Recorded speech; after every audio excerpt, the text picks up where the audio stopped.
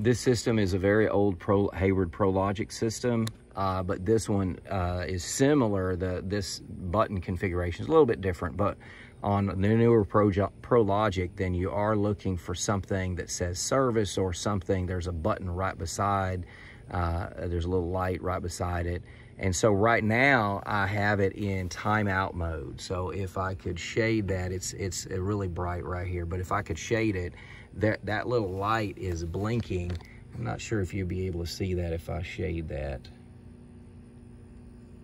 Oh yeah, you can see it. See, it's blinking. So we're in timeout mode. So if when I first got here, the pump's running, I'm gonna hit that button and it's a solid light, and then I'm gonna hit it one more time, and then now it's gonna be a blinking light. That's what the procedures talk about as far as timeout mode. The timeout mode is gonna stay on these kind of systems, same with like a Jandy. I'll show you a different one. Then it will stay in timeout mode for 3 hours and then automatically switch back to auto. So if you forget to switch it back to auto, which you shouldn't, we want to switch it back and have the pump running anytime that we have, anytime that we're at a pool, then we can certainly turn it off. This one, the water is very disturbed on top, so we're turning it off to stop the bubbler and fountain and stuff. And then we will turn it back on and have the pump start again whenever we get done cleaning the pool. So that's what the mode that you want to be in. You always want to be on a digital system. If it has one of these kind that we go to that blinking light, that is the timeout mode. And then once we're done, we hit it one more time and it goes back to auto, and then the pump and everything will start back up.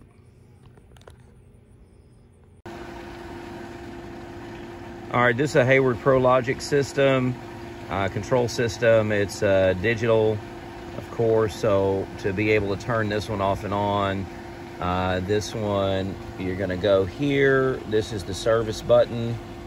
You're gonna click it once, and then that service mode, that's only for repair technicians. Cleaning technicians are gonna go here, we'll hit it one more time, and it's gonna be blinking.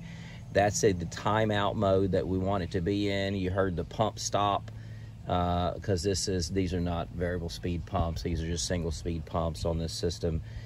And that's, you can go and clean the pool, empty the pump basket, that kind of stuff. Whenever you're done, you want to go back to auto, then you're going to click that service button one more time so that there's no light there, and then that returns it back to auto mode, and so the system will start up running again.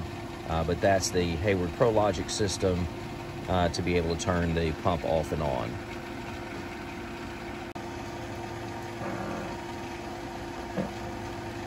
That's the Hayward ProLogic system to be able to put the system in timeout mode. And then if you need to, once it's, if the program does not tell the pump to come on, let's say the pump was not supposed to be scheduled to come on until 9 a.m. and you're there at 8 a.m., even in auto mode, you know, this is auto mode, then you could hit the filter pump button and then turn the filter on and then have it be running by doing that. But that's when you'd be able to go into timeout to be able to stop the system so that you can open the pump basket, stuff like that. This particular system, this is a digital control system, Pentair IntelliCenter control. I'm going to show you how to stop the pool equipment. You're going to come here to settings, and then you're going to come to service mode, and then you're going to hit the timeout. So we're going to hit timeout. Anytime, you'll see that it's 3 hours right here, but basically you're going to go to a timeout one. Sometimes, like on the Hayward ones, it's blinking. On this one, it says timeout, because after 3 hours, then it's going to automatically switch back over to auto.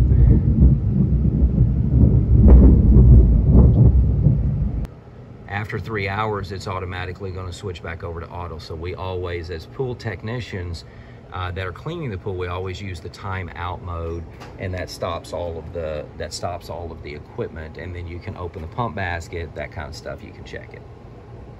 Once you're done, then you can go ahead and come back over here and hit auto, and then it's going to start everything back up again. And then you're done. You can get out of that.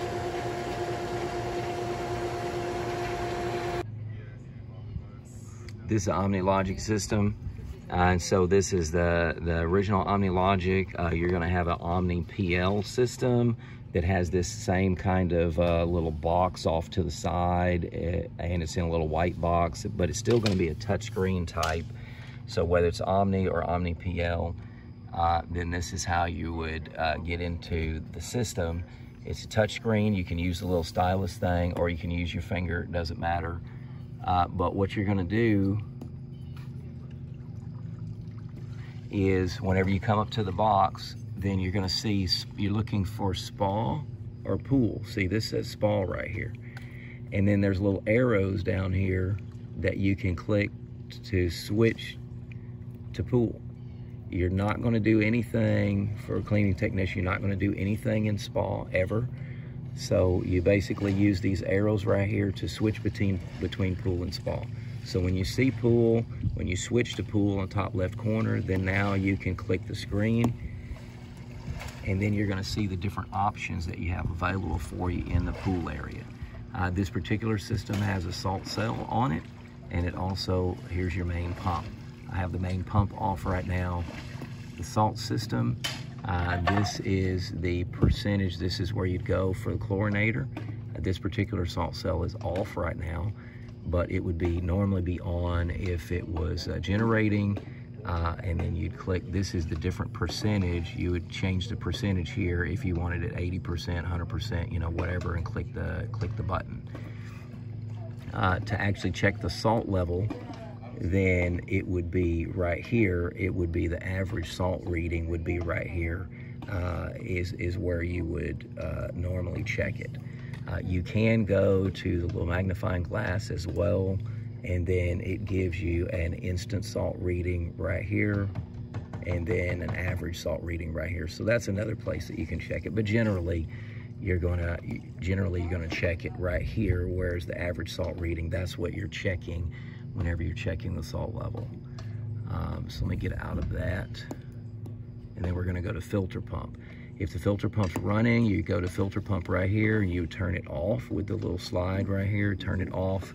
And then whenever you prime it back up, you're gonna turn it on and then hit high, because you always try to prime the pump back up in high, so that, especially after you've opened a pump basket or something like that. So I would turn it on, I'll go ahead and turn it on, and then you can hear the pump start up in just a second. But that's how you would start and stop the pump. So you hear the pump starting up now. And I'm gonna go ahead and stop it again. See, I just turned it off, and then that stops the pump. But that's how you deal with the OmniLogic system.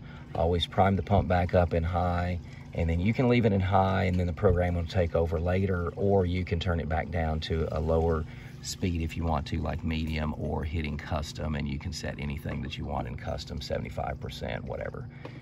But that's it.